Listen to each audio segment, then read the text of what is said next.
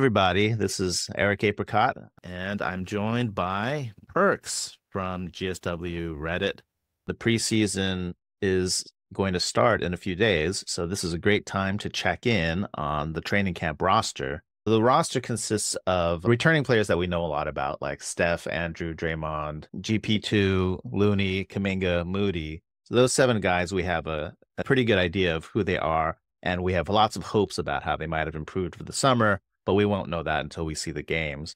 We're going to talk about the other guys, the young guys like Brandin and Trayce, but then all the new people who've been added to the roster. So let's talk a little bit about Brandin and Trayce. We saw them a bunch during Summer League. Podziemski and Jackson-Davis both only got like a 3-game stint in. I think Brandin looked a lot more comfortable than he did last year, which was important for him. Obviously, he did play a full year in the NBA, so that kind of helps with that. But it's still good to see the second-year guys looking like second-year guys in Summer League. I like the aggression Brandin showed. He was looking for his offense when he was playing, putting up some shots. The 3-ball was looking nice. So that was a positive sign from him. Brandin definitely was trying to be the point guard. He had the ball a lot and tried to set up people a lot. He couldn't resist, I think, going for a lot of highlight plays, which made it way fun to watch, but also I think led to a ton of turnovers. Brandin, as you said, he's looking for a shot more. He definitely was better than last year because his last Summer League was pretty bad. He just didn't have his shot at all. It was probably like 25% or something like that from 3 or 20. But it was really good to see him trying to play a different role and then also be a real standout in this setting. With Trayce, he's a great communicator defensively. That Draymond aspect of his game of being that leader defensively in that back line. And so I think we saw a bit more of that, which was nice. I would have liked to see him be a little bit more aggressive with his offense. I think for someone like him who has an established role already with the NBA team and is pretty effective at that role, Summer League can be a good opportunity to try things that you don't normally have the opportunity for in a regular game, like maybe stretching the floor a little bit or showing off those post moves that he did in college. So I was a little disappointed we didn't see that part of Trayce's game, but I think he still overall had a good Summer League. Trayce Jackson-Davis, he played, 4 years in Indiana, and he was the man by the end. Yeah. Ran their offense through him. And so he's posting up a lot and taking shots. And definitely in the pros, that's not really his role anymore. I know that some of the staff have said they want him to grow in that direction. And I know that they wanted him to work on communication on the defensive end and then being a leader. I remember clips of the USA Select team just of him mic'd up and just yelling out coverages and where the screens are coming from and things like that. Watch it, I'm here, I'm right. Right shoulder, left shoulder, you through. Short. I'm there. Anyway, he looked like he was one of the better players on the court, and that's what you want. You want your second-year players to look so good that you don't really want to risk any injury after 2 or 3 games. I was at every Chase game, and the energy in the arena was so noticeably different when Trayce and Brandin played that last game than it was the first 2. It's nice to see those guys going from sheepish rookies trying to stake in their place in the NBA to being these guys who are recognized and prominent talents. I also noticed that a number of the other players in interviews talked about how Brandin and Trayce were the leaders. Yeah, that's very telling when you have 2 guys relatively young in age being looked in that light. So in the meantime, we also picked up some new people. We essentially turned Klay Thompson and Chris Paul into De'Anthony Melton, Buddy Hield, and Kyle Anderson. I felt Anderson was a good fit for them. The way he plays just makes sense with how Kerr likes to run his offenses. I think he's going to be a nice fit. I don't know how much he's going to play because he is getting up there in age, but I would expect him to be like a part of that core 8. You obviously have your 5 starters, whatever combination that looks like. I'm guessing at this point that Melton probably starts along with JK, Draymond, and Wiggins, and obviously Steph. And then you'd have Brandin and Trayce as your 6-7. And then I think Anderson would be the 8th guy. So I think he'll be someone who plays a lot. Very cerebral, very smart. He has the nickname Slow-Mo because of the way he operates offensively, but it's just so effective. And there have been games in the past, both when he was a Spur and when he was with obviously the Timberwolves recently, where he was just killing the Warriors sometimes. And I felt like a player like that is just such a seamless fit on an offense like this. We've seen in the past that it's not enough for you to be a good shooter or be athletic like someone like Kelly Oubre, right? To play in the Warriors offense, you have to be cerebral and really understand how the pieces work together. Steve Kerr definitely was excited about that. He's talked about basically how smart Kyle Anderson and De'Anthony Melton are. My experience of slow-mo has been that he's just weirdly effective. When he's on the ball trying to create, it looks a little funny because he's got all these shifty changes of speed between slow and really slow, but he just somehow does manage to make it work competently on offense. And I knew he was a good defender, but advanced analytics love his defense. They think he's amongst the very top defenders in the league, which I hadn't really registered. 98th percentile. And you can see all the different ways that he's really effective. And then his passer rating, which is mostly based on, I think, assists to turnover ratio, but he's a really reliable passer. You can see him fit in a sort of mini Draymond way, being an excellent defender, the offense flow. There was this issue last year about him being a dreadful shooter. I believe he had some kind of eye problem, and that was preventing him from shooting as well as in the past. And in the past, I think he never was a really good shooter, but at least he was competent. And this last season was a little troublesome. Yeah, I think that's really the only concern with him is he's never really been known as a spacer, as a guy who's going to knock in threes. He doesn't really take them at a high clip. He doesn't make them at a high clip. There was that one outlier year, the season before this season, where he was in like the 40s shooting for Minnesota. But before that, it's all been like sub 30, like high 20s. So in that sense, I think him and Draymond kind of share that issue of not necessarily being guys you have to always respect at the 3-point line. But if he can at least knock in 1 out of 3 each game, something in that realm, I think that will at least make up for the difference. But that if that's really the only concern, I think with everything else he brings to the table, it more than makes up for it. And so we should be expecting him to guard bigger guys. So historically last year, it looks like he was guarding mostly 4s and 3s and sometimes can switch up and down. So pretty versatile, but on the bigger side. Yeah, the Warriors usually size down everyone. If you were a power forward, you're probably playing center. If you're a small forward, you're probably playing power forwards. My expectation for Cal is he's probably going to be playing a lot in the second unit. I'm guessing we see both Trayce and JK in those second units, maybe not always together. Again, it depends on the development of JK's 3-pointer if he can play that 3 role. But I would expect Kyle to play a lot of 4 in those lineups, maybe some 3 and maybe at times some 5. But depends on how things work out. Let's talk about De'Anthony Melton. Melton was up on my board, but I didn't necessarily love the fit in Golden State. I felt like he overlapped a little bit too much with GP2. So that's why I had someone like Kyle a bit above him, because I felt like he was a better fit. But I do think Melton is, when healthy, just a really good player. He's a bit undersized, but he's a great defender, especially at the POA level. I think he rivals Gary Payton in terms of his ability on that end. We saw in that Memphis series against the Warriors in the championship year where he was just giving Steph and everyone else a ton of problems. On top of being a great defender, I feel like offensively, he's a good secondary playmaker. He's a good 3-point shooter. Just does all the little things offensively, moving without the ball, being in the right spots. Again, like Kyle, just another really cerebral player. So I think he fits really well on both ends of the floor for them. De'Anthony definitely has this reputation of being a ferocious point of attack on-ball defender. Looking at these advanced stats, ultra elite in deflections and creating turnovers, and just one of the very top analytics defenders in the league. And he has above average offense.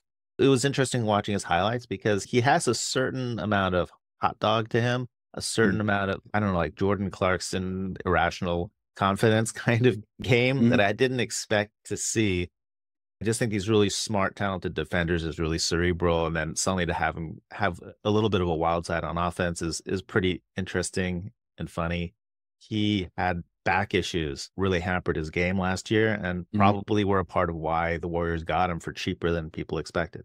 It's not like he has had significant health issues in the past, but if this is something that's reoccurring, but if not, I think it's a bargain signing for them at the non-tax pyramid level. For everything he can offer them, it just makes a lot of sense. And I think he will take a lot of pressure off both Steph and Brandin in that backcourt. Because, I mean, they're not bad defenders in either of them, but they don't necessarily offer what something like Melton can offer. And especially without Clay back there anymore, they need a guy who can do something on the defensive end. So I think Melton in that regard will offer them even more than Clay could, although he doesn't quite have the size to go against those bigger shooting guards.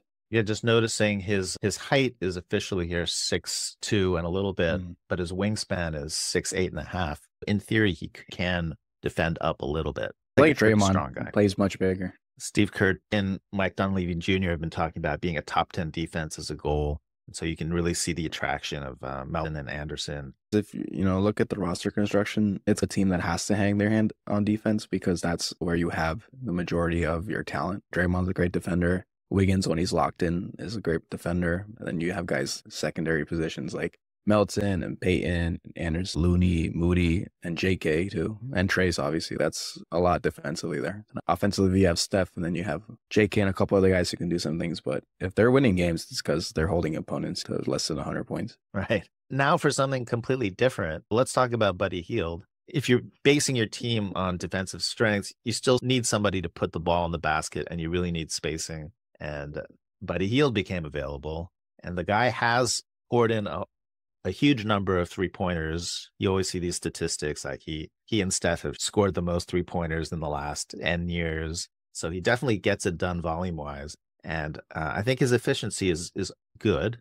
but people always talk about the Buddy Hield experience. And I guess the way the Buddy Hield experience goes is that he comes to a team and you think, wow, look at this guy. He's athletic. He's a dead-eye shooter. If he just commits on defense and just learns a game plan, he's going to be borderline all-star. And then massive disappointment ensues when that doesn't happen. I think the easiest way to look at Buddy at this point is he's a budget Clay, right? They lose Clay. They need to make up for that volume of three-point shooting somewhere. So you bring in a guy like Buddy Hield, who was not on the level of Clay, but at their point of their respective careers, I don't know how big of a gap there is, at least in terms of the shooting perspective. I don't know if Buddy can really offer them much more than that. He's a great catch and shooter. He can create a little bit off the dribble, but in terms of creating for others or really having an impact defensively, it's just not going to be there from him. I would expect him to probably not be like a mainstay in the rotation, but a guy that they'll throw into certain lineups and certain game situations. If you're trailing in a game and you need to get some offense going, put Buddy Hield in there. And he'll definitely have some great games where he'll be like 4 or 5 from 3 and be a big part of them winning. And then there'll be games where you're going to rip your head out when he's shooting 0 of 7. At this Crafted NBA site, looking at Clay's stats, they have these player comps, and on offense, his number one comp is Buddy Hield. Yep. Probably because it's the same kind of recipe. He does take a lot of catch and shoots. Also looking at Buddy Hield highlights, he creates a fair amount off the dribble. So that might be an interesting new wrinkle. And these analytics consider Buddy right now better than Clay straight up. About as good on offense and better on defense. For me, I feel like the key to surviving the Buddy Hield experience is I expect him to shoot above average threes. And I don't need elite. I just need him to make a lot of open threes and to try on defense and not get too lost in the game plan. And I don't have a lot of expectations beyond that. Yeah, I would agree with that. One of the keys is going to be just how Kerr utilizes him. Because, I mean, we kind of experienced the Buddy Hield experience last year with Clay. Clay had some awful games where he should have been taken off the floor at points. And I feel like Steve left him in there. And part of that is Clay's pedigree and his familiarity with the system. And so because Buddy doesn't have that, I would expect if he's not playing up to standard, Kerr would pull him pretty quickly. So I think that would be one way to mitigate that. Wow, that is a harsh thing to say, that Clay gave us the Buddy Hield experience last year, but I can't exactly argue with that. Maybe one way to think of it is, in some ways, Buddy Hield is a budget Clay, but maybe he's really a premium Nick Young. Oh, okay. I like that. Okay, so those are the big ticket signings, Melton, Hield, and Anderson. We have a couple of other people on the roster that are young and promising. So we just picked up Lindy Waters III. He was for free, essentially. You mean because we got the pick back from Oklahoma City? Yeah. Let's see. On draft night, the Warriors had pick number 52, and then they traded that to Oklahoma City for the rights to Lindy Waters III. And then Perks is saying it was for free because eventually the Warriors got the 52 pick back, but they paid some unknown amount of money, probably like $6 million or something, to Portland, I think. It was a little less. I think I have to check my notes, but I think it was around like 2.5 million. Oh, really? Okay. So it was actually announced how much it was. Yeah. So essentially, Waters costs what his contract is. I've been watching a little bit of film on Lindy. I was familiar with him from his time in the G League, and there was specifically one game against Santa Cruz where he just absolutely killed them. I think the biggest intrigue with him is his three-point shooting. He's a 6'6", 6'7" wing, has a little bit of size, and he shoots it really well at a really high clip in the 40s. Essentially your 13th guy off the bench you can use in certain situations if you need a little bit more offense, a little bit more shooting, or if someone gets hurt, like Buddy, for example. to have someone like that, I think is useful. I think the biggest question with Lindy is outside of shooting, what else can he offer you on the floor? He can do some things defensively. He is good at rotating, getting into the right spots, but he's not necessarily an effective defender in my mind. And offensively, he does create a little bit of offense for himself and for his teammates, but I wouldn't really call him like an effective playmaker. Really, his biggest strength is his shooting, especially catch and shoot, movement shooting, running around screens. It's good to have one effective NBA skill, but I think to really be a useful player, we need to see if there's more to his game. Is Lindy actually signed to a strict minimum? So he's on a non-guaranteed minimum that guarantees on January 10th. So the Warriors have like a trial period until then to see how he fits. Maybe they bring someone to camp, someone like Kevin Knox can beat him out in camp. I still think Lindy has the inside track, but his spot is definitely up for grabs until that January point. I know Lindy Waters is a kind of cult hero in Oklahoma City fandom. I think he was born and raised in Oklahoma. He has Native American heritage, and he's just been a really good community guy. Hopefully he'll be a fun player to pull for and contribute. Do you have any comments about the state of Guy Santos? Yeah, I think Guy's a very intriguing player. I've been watching him since his first Summer League game 2 years ago, and I think he's shown a good amount of growth since then, especially for someone coming from the Brazil League, which isn't among the most competitive. To see the level of growth he's done in the G League in the last 2 years. One game that I know Anthony Slater loves to reference, but it was that Brooklyn game where Santos was in the closing lineup instead of Clay. He was getting things done. He was part of the reason why they were doing well in that fourth quarter. He's a very cerebral offensive player. I think he knows how to pick his spots. I don't think he necessarily excels at any one thing, but I feel like he's a jack of all trades type of player, or maybe like a master of none would be a better way to describe it, where I think he can do a little bit of everything. He can handle the ball, he can play make, he can score, stretch out, shoot the three, do some things defensively. There's enough in his game where you can see him develop into a really solid rotational. He does have a certain power to his game. He's got this big body, and it seems like he's been slowly figuring out how to harness it to get to the rim and to work it on defense and rebounding. And he even shot the three-pointer statistically well in his short time with the Warriors. So there's stuff you can dream about, but it's in this kind of awkward package too. It seems like he gets caught in awkward positions on the court. So there's definitely still a lot of room for growth for Guy. And I can imagine that there's a struggle to get Kerr's trust with that kind of play. Yeah, I think he definitely needs more development. So he would be someone I'd imagine, obviously with how deep this roster is, I don't think he'll play a ton with Golden State, at least to start the year. So I think we'll see him in Santa Cruz at least for part of the year, just to get those reps on the floor. I should mention that Guy Santos did play for the Brazilian Olympic team, and I didn't get to see that much of his play, but what I heard was that he looked competent, but wasn't a standout. And he did eat a lot of minutes, that the coach did put him in for a fair number of minutes. Yeah, I watched a little bit of Brazil in the Olympics. I think my biggest observation was just the way they were utilizing Guy. I picture him as this power forward, small forward with the way Santa Cruz and the Warriors have been utilizing him, but he was playing a lot of minutes as shooting guard. Part of that is just Brazil both having bigger players and also a limited amount of spacing. So I think that kind of pushed him up. But it was interesting to see him matched up against other shooting guards who were a bit smaller than him. So I think that made things for him defensively easier. I think if he stood out on any part of the court, it was probably his defensive capability. And then offensively, taking open shots, crashing the boards, finishing around the rim. He wasn't really hijacking the offense or playing outside of his role. While he wasn't a big standout, he started majority of those games. So it's good to see him be an effective part of a unit like that. We thought that coming into training camp, there was going to be a fight for the two-way contracts. Each team is allowed 3 two-way contracts, and Pat Spencer had signed a two-way in the spring. Reese Beekman signed a two-way on draft night. And then in the summer, right in the middle of Summer League, Daquan Plowden was on fire, and the Warriors signed him to a two-way. And that makes 3, but then Quinton Post, who we just talked about, the Warriors paid several $1 million to draft. He was definitely going to get a roster spot of some kind. So we were trying to figure out who the odd man out was. We had assumed that the fight was between Spencer and Beekman because they had just signed Plowden. You were leaning towards them waiving Beekman because Spencer had a more well-defined role that he could be called up to in the NBA as a point guard.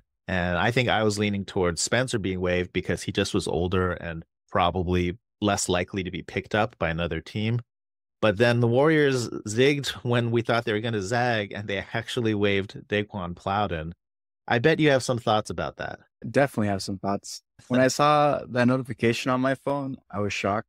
Yeah, all summer I thought Beekman was for sure the odd man out. Beekman is a young player. I don't know how much he can contribute. I think the only thing with him was if another team would potentially want to poach him. That's why I thought the Warriors had been waiting for so long to do this, to wait until every other team filled out their spots so they could sneak him in there. I for sure thought out of any of the three, the safest would be Daquan, just because the way he performed in Summer League, he was such a seamless fit in what they were trying to do. His ability as a 3-and-D wing, I just think he's a top tier prospect and exactly the type of plug and play guy who's still young enough, and maybe you can develop a little more into a rotational player that you want at a two-way spot. To see him get waived, to me, was a big shock. We'll see how things work out, but I would say as a fan, I'm not happy about it. I don't think that was a correct decision. I think there were many other ways they could have gone. One way that I don't think has been discussed, and I didn't think they'd necessarily do it, but in theory, you could have actually signed Quinton Post to an Exhibit 10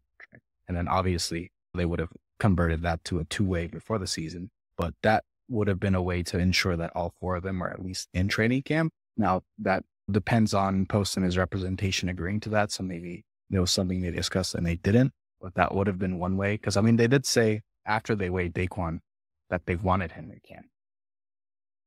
So that would have been one way to achieve that. But even if that wasn't an option, I would have expected them to cut Beekman or Spencer before Daquan. So the fact that they went this route to me is quite a shock. Yeah, it was a shock. I think in some ways it's easy to explain in the sense that you could say, where does Daquan Plowden fit on this team? In order for him to get minutes, so many people would have to be injured in order for him to get on the court. All of the new guys could probably cover his role. Melton and Anderson and Hield in their own ways could take his minutes. Poor Moses Moody, always in the desert. He could definitely take his minutes. They need to trade that man. Let him play basketball. Yeah, I know we got a free Moses Moody. Lindy Waters probably ahead of him. So he'd have to beat out 7 guys just to get on the court. So that's probably the most practical argument. But the counter argument that you're saying is that we're talking about the 14th or 15th or 17th guy on the roster. Maybe you just want to stash someone who's really promising and who could be really good in 2 years.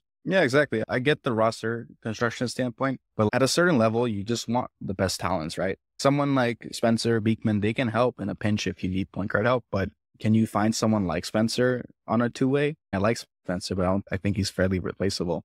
And if you look at the market, there's always an inefficiency for 3-and-D wings. So I'm not at all surprised that Daquan got immediately signed to a deal by Atlanta after he was cut. I understand maybe the point was to have 2 point guards there because they do need help at that spot, but I just don't think this was a correct decision. Hopefully it doesn't bite them in the ass. Maybe it does if Daquan develops nicely. For his sake, I hope so. But yeah, I'm not happy about it. Best of luck to him to Atlanta. He signed an Exhibit 10 there, so he'll at least start in the G League, I would assume, unless they convert him to a two-way. So maybe there's an opportunity for the Warriors to bring him back on a two-way at some point in the season if he's in the G League, but we'll see. This move would look a lot better if he ended up coming to training camp. But since Atlanta swooped him up, it looks worse. And it wasn't a shocker either, because we had noted a couple weeks before that Atlanta had made a G League trade. They traded a player and a G League draft pick in order to get the rights for Plowden from Orlando. So they were poised to grab him if and when the Warriors did not sign him.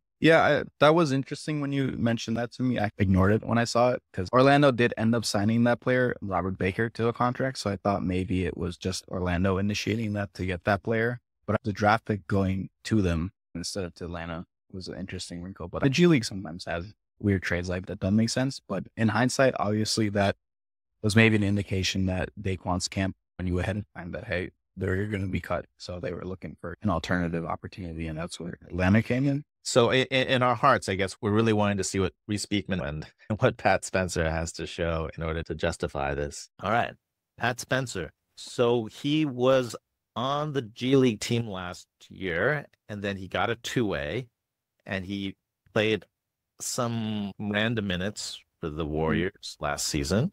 What were your impressions of his play?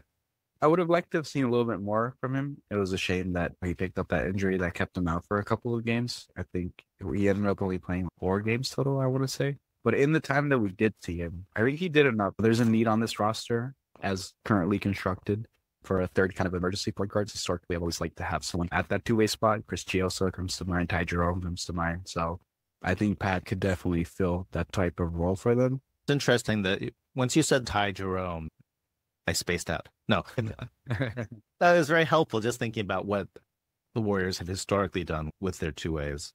And he showed a good command for the offense, the way he was setting guys up, the way he was looking for his own offense. Defensively, he had some good moments, especially hustling. There was a specific fast break in that last game where he pretty much came out of nowhere to stop him from getting a very easy bucket. Yeah, I remember that super hustle play at the end of the Miami game. Yeah. I think stuff like that definitely stuff the coaching staff loves to see. As a person, he has a very calm, reassuring personality. At the same time, he definitely plays with the chip on his shoulder, which you can see. I think he's someone who fits their ethos really well and fits their play style pretty well. Pat Spencer, he's not bad at getting into the paint. Give him the ball, give him a screen. He'll either go away from the screen or use the screen and can often break the paint and then kick out to a shot. So he was actually creating offense in a reasonable way as a point guard. He also was involved in like weird bad plays. And maybe it's just memorable because it's just like the end of the last game. Those last couple of turnovers were pretty brutal, but maybe just be chalked up to those guys have been going at it for 2 weeks straight. It seems if you give him the ball and just like an uncontested three, then he's actually quite good at just spotting up and shooting. So maybe it's natural to talk about Reese Beekman in comparison. For someone like him, Summer League is a great opportunity to really stake a claim for a spot. And when you don't get to play, that makes things really tough. For that first game, I think he showed some things that were interesting. That length that he has as a player, some of the stuff he can do defensively and handling the ball. There's definitely intrigue. You can see why they wanted him on the team. He's a really intriguing prospect. And I agree. I felt like we didn't actually see all that much in game one. So Reese Beekman statistically was really popping in college. His defensive stats were good. His assist rate was off the charts, just like percent of his teammates' scores that he assists on. But I think a lot of that was the offense, like the Virginia offense, just has a certain look. Like you just got Reese Beekman on the top and you got people running off a billion pin down screens. But nonetheless, he's clearly a decent passer. The college tape I watch, he's actually quite good at running fast breaks. But he just fits into one of my prejudices. He's 6'1¼ or something like that. And I just feel like it's really hard to make the NBA at that height. And I know he's got a really wide wingspan. I think something like 6'7". So he can defend taller than his literal height. But anyway, it's just a prejudice I had. So I did not think the Warriors were going to pick him up on a two-way. So I was really interested to see him in Summer League. But in game one, it was just disorganized. It's not like people were really going at him defensively, so you couldn't exactly see him swallow guys up. On offense, it wasn't like a lot of pick and rolls for him. I think there are a couple, but for the most part, it was him running the flow of the motion offense. He made some nice passes and that there's some good plays, but then also he's trying to find his way. And then we just never saw him again. I think for a guy like him, definitely needs a year in the G League. Okay. Quentin Post, he's someone that I'm a little attached to because I predicted that the Warriors would draft him. And so now I don't want to look completely stupid, but he obviously fills some needs that the Warriors have. They need a big guy, but they also need a big guy who can shoot because as long as you have Draymond on the team, there's just a spacing issue. Post, at least in college, was pretty great at running offenses. The Boston College offense more or less ran through him. They'd put him in the delay spot up top or in high post or low post, and people would run off cuts and screens off ball. So he just seems like a natural fit for the Warriors. So the scary thing is with the big guy is he going to be a stiff? Can he keep up with NBA speed? Are people just going to be dunking on him or just treating him like a traffic cone on the arc? Can he keep up with game speed on offense? Those are all the questions going in. Yeah, and I don't know if he necessarily answered those questions. It's notable that he was coming off an injury that kept him out for a while, but the last 2 games we saw of him, he did look a little bit rusty and a little stiff at times. I guess we'll have to wait and see how he looked at least defensively. But the intrigue is definitely there. The shooting, the technique, the way those shots were falling looked nice. His ability to pass not only out of the low block, but the high post at the top of the key. And those are things the Warriors absolutely love in their bigs. So we'll see if stuff like that translates. I think it will. So you're thinking he might spend time in the G League. I think that makes sense. That's more or less what happened with Trayce. Quentin looked better than I expected in a lot of ways. I thought that on offense, he looked quite comfortable and decisive, and maybe even a little too much. I remember when he first finally got onto the court, I think the very first play he was on, he started clapping for the ball from Pat Spencer. And it's kind of like, relax, man. The play hasn't even developed yet. What are you doing? But like, he just likes to have the ball, making decisions while people are running off screens. There's like a particular play that they just kept on running for him where you got two guys on the wing and he's at the top. It's a pistol look. And then one person comes up and he can dribble handoff to that guy, or he can dribble handoff to the second guy, or someone can cut. And he looked super comfortable reading all of those situations. I feel pretty good about Post as like that offensive hub. And then as a shooter, you never know how it's going to really go at game speed, but you know, he shot it fine in summer league from 3. And then on defense, I felt like he was often effective, but it wasn't like he's someone who's jumping around swatting shots. It's more like he's like a deterrent, and he plays positionally. And I don't know, it feels like there's room for growth there. I'm curious if you have a player comp in mind for someone he could aspire to become in the NBA. I think Brook Lopez, like someone who can space on offense and then on defense is a pretty decent shot blocker. Yeah, Brook in his heyday was a pretty good post scorer. I didn't watch his ton of, but in college, is that something that's good? Well, Post was asked to score a lot in college from the post, and I feel like he was okay at it. There were a couple times in summer league where they threw him the ball down low. He had a mismatch, quick move, maybe not even dribbling, just went up and laid it in. So like he can do it, but I don't feel like he's like a Sengun who's gonna have a big bag of tricks and like lots of counters and things like that. The Warriors probably won't ask him to do much of that either way. Like, you know, I don't know if it's this year or next year, but I think he's gonna be able to play curveball on offense. It's just defense-wise, I don't even exactly have specific criticisms. So, for instance, the way he rebounds is like boxing out like crazy. And so he finds a big guy, he gets on him right away, boxes out. But then he often doesn't get the rebound. It says, good luck, everybody. I did notice some in the summer league games where he would get in position and then or spat it up in his hand. Yeah, so I feel like that's a coaching thing. I know Coach Decky, rest in peace, he had a whole thing where he trained Looney to box out sideways and not with your whole butt. If you box out sideways with one arm, then you've got a whole other arm to grab the rebound. And that seemed to work wonders for Looney. Maybe there's a technique thing that can happen there with Post. And then on defense, he would contest a lot of shots. I feel like it was probably okay, but he wasn't exactly blocking shots either. Question marks there. All right. I think we should talk about Kevin Knox. He's now a cult fan favorite at Dub Nation. People are talking about how can we keep Kevin Knox. So by that standard, I'm definitely lukewarm on him. But I know he was fun as heck to watch, and he seemed to be a really good guy. He was drafted really high by the Knicks in 2018, and then I don't exactly know why he didn't stick in the big leagues, but then he got traded to, I think, the Pistons, and then it got waived, and then he just seemed to be out of the league.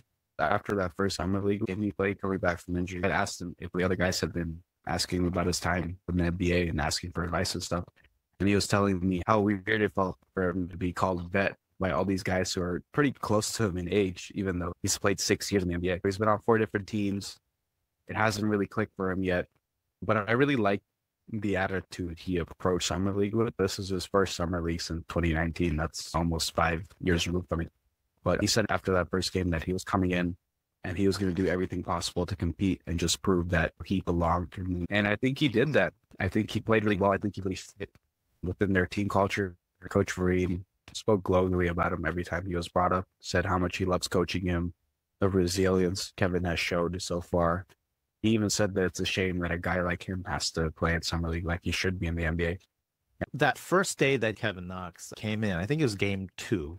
So I was there and it was electrifying. First of all, I didn't expect him to play. I think the Warriors had said he had a leg injury, and so Scott was coming in instead. And then he was there. So it was like, wait, is he playing? What's happening? And then he was hoisting up crazy shots and making chaotic plays. I always, in my mind, have a role on the Warriors called God of Chaos. And so for a while... That sounds like JaVale McGee to me. Yes. Okay. So it was Leandro Barbosa when he was... okay. And then he passed it on to JaVale McGee. And then Jordan Poole picked it up. So I don't remember if there was an interregnum. And Kevin Knox is very chaosy. Low probability things happen around him. The ball bounces in weird ways. He makes unexpected choices. So that first game, I remember at one point he took a three where the entire crowd groaned, gasped at the audacity of it. I was at that game, and let me tell you, there were people that were heckling him. They were like, Kevin, don't shoot that. Kevin, you suck. And I was like, man, for a summer league game, that's some intense heckling right there. Yeah, you're right. In my section, people weren't completely heckling him, but what are you doing? Yeah. It was thrilling, though. Like I loved watching him. And then the chaos went down every game. And by the last game, I thought he played mostly under control. And he poured in the points and he made the open shots. And he kind of kept the Warriors in that game. Yeah, without him, they would have been down a lot. I feel like at a certain point, they were force feeding him that game because he was the only one who could really get it going. That first game, I think, was a little rough at times. He had some air balls, a couple turnovers. But the next couple of games he played, I feel like he really fit into that rotation and was like doing the right things, moving without the ball, making the right reads, knocking down open shots, rebounding, defending, doing all the things the Warriors like from their wings. And one of the big pluses with him is with his size, he can handle the ball pretty well. And the Warriors love wings who can handle the ball. As of this minute, he has no place on the roster because he's played more than 3 years in the NBA, so he cannot have a two-way. And the Warriors, as you sketched out earlier, they only have $500,000 under their hard cap, so you can't fit a minimum contract for him there. I'm assuming he wouldn't take a G League deal, but if he takes a G League deal, great. But he was in the G League last year. The only issue with getting him in the G League this year is that the Warriors don't have his G League rights. I have the sense that if the Warriors can keep him around, then they would, just because he's so tantalizing. But I would think from his perspective, don't you think someone might give him a minimum once everything shakes out?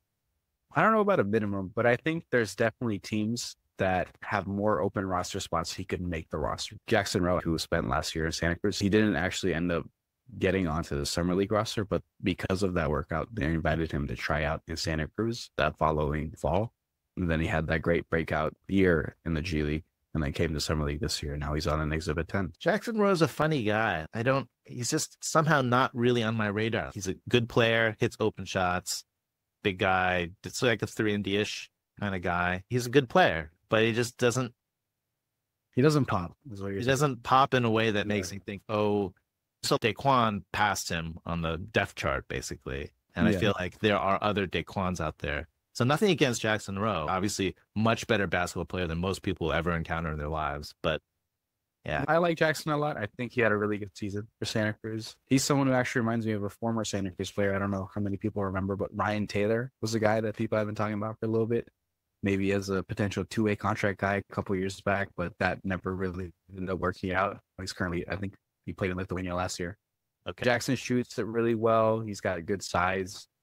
I think he's going to camp on an Exhibit 10 contract, which does allow him the chance to be converted to a two-way. I think it's a very slim chance that would happen, beating out any of these guys, Pat or Beekman or Post. But I do think he'll be back in Santa Cruz next year. I think he fits really well. He's a nice complementary piece to have. I think in the G League, sometimes you just need a nice complementary piece next to your development projects. They're not just playing with a bunch of other development projects. So he fits that mold. I just don't know at 27 if his chances of ever playing an NBA game are super high at this. Probably not. Yeah, I hear that. I hope he makes millions of dollars playing in Europe. I hope good things happen to him. Blake Hinson, he was in the Lakers system. They signed him, I think, undrafted. So Blake Hinson is someone who did not have great analytics. And he is more of an eye test guy in the sense that he's a bucket getter. Like he just seems to be born to score and to make baskets out of weird situations and make difficult shots. Yeah, I saw him up close and personal when I was at California Classic and all of the Laker games he played. And he has some real size. He's 6'9", 2 something, but he looks like a boulder out there. So he's hard to move off the block. And that shooting stroke looks phenomenal. He looks like Carmelo with the way he puts the ball in the basket. In college, he was 38% from three and like over 800 attempts. I think his last year at Pitt, he shot like 42%, just blistering hot. But his catch and shoot, the range he has on his three ball, all look fantastic. My biggest concerns with him is he's a great shooter, but what else can he do on the floor? But we don't really see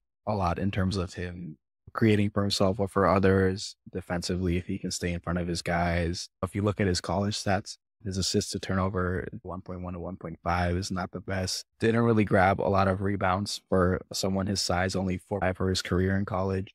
Steals and blocks all sub 1. So he doesn't really put anything besides his shooting so far on the floor. So I'm curious to see if he can offer anything else and if there's room for him to develop there. One thing for me is, despite his length and his size, his athleticism didn't really jump off the board. So we'll see, can he keep up with his guys? What does his screens look like? So it's all those little things is what I'm looking for in camp. But I would expect him to start the season in Santa Cruz, so we should have a ton of time to see what he can do. His defensive analytics also are negative, possibly because of his lower than average assists and steals. I remember in Summer League, he wasn't very effective defensively, so that's my main area of concern with him. Shooting is a really important skill, but it's not enough to stick in the league. You have to be able to at least do a little something somewhere else. Kerr's on the wagon that you've got to be able to play both ends in order to get on the court. So it's hard for me to imagine Blake Hinson making the big team. I could easily see him going to Santa Cruz because he is very talented at scoring. All right, Perks, thank you for the check-in. There are a lot of little storylines to look forward to in preseason games and from the reports coming out of training camp. And I can't wait to check in with you a little later to see how the Warrior season is going and how the Santa Cruz Warriors season is going. Absolutely. Thank you for having me. Always a pleasure.